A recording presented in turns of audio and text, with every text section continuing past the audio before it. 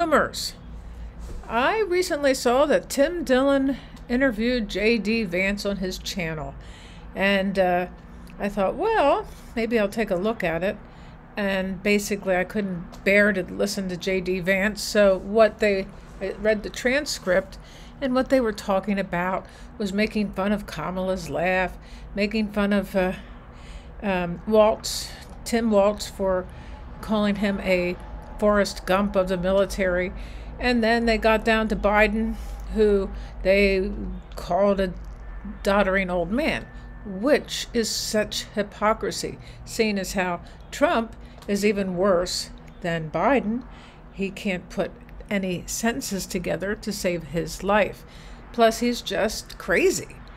So I thought about it, and I don't really like to get knee deep in all this poo-poo. And I picked up a book.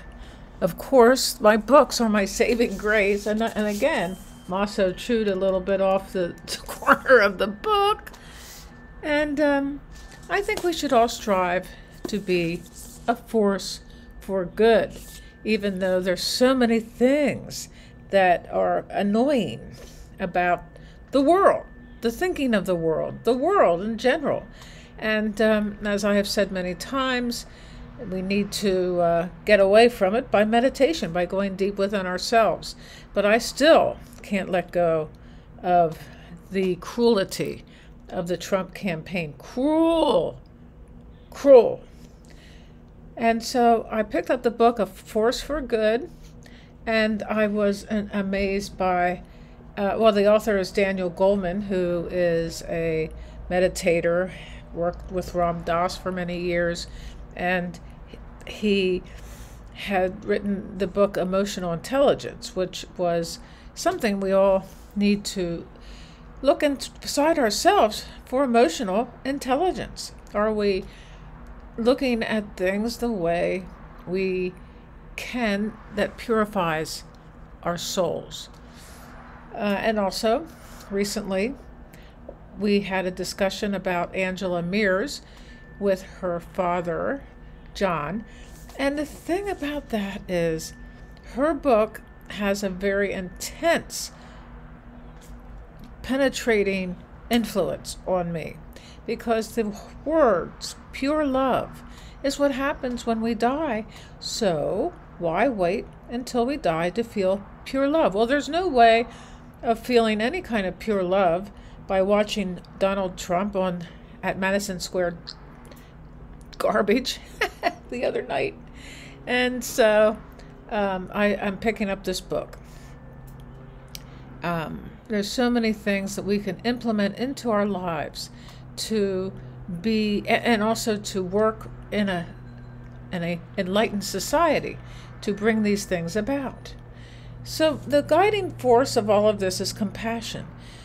But I think the guiding force is pure love. You have to go beyond everything to get to pure love. And John has been sending me things that Angela has been imparting to him, and they're very, very beautiful. So when John and I get together again, he will tell us and read to us some of the things that she has put forth into his heart. And what she has put into his heart has gone into my heart. And those who read the book, I'm sure it has gone into their heart too. The book is called Pure Love, and it is quite remarkable, because we can all have insights that lead beyond the world of cruelty and hate. And so the power to improve ourselves is not only personal, but it's global. So as I just said, we have to realize that it's not just an inside job, but whatever we do within radiates out to the world. And the next thing that the Dalai Lama has imparted to Daniel is ethics and economics. So the importance of creating an economy driven by ethics rather than greed. And our politics up until this point has been operating from greed We need to turn that around and take a high moral ground, and that would be ethics, morality. The Dalai Lama advocates for a shift in business practices, pushing for companies to prioritize people and the planet over profit. He also highlights the role of wealthier nations in supporting poorer ones to reduce global inequality. He says we have an environmental responsibility. And in fact, I recently purchased something that hasn't yet arrived that will encourage me to eat more greens and vegetables, greens, and fruits. And the waste of those things go into this receptacle, a composting receptacle, which will create dirt for my garden out here.